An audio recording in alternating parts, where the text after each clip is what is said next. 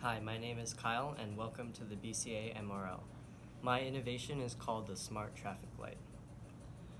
This innovation takes in a stream of data from the Raspberry Pi camera of an intersection, which then processes the image and changes this traffic light to let in the lane with most cars.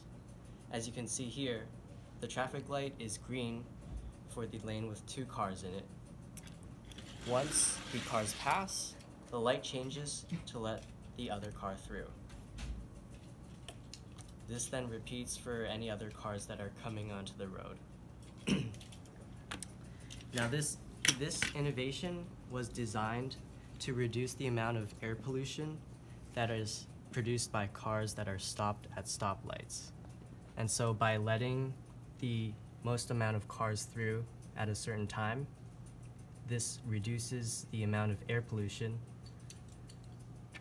that is produced at the stoplight. Here's the code running.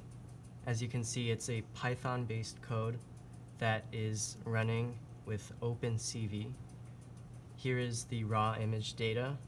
Here is the thresholded image that detects red, orange, and yellow cars. And then here's the final image that has the cars that are circled. Now this program takes in the positions of each of the cars and determines whether they are in the vertical or horizontal lane, which then changes the traffic light.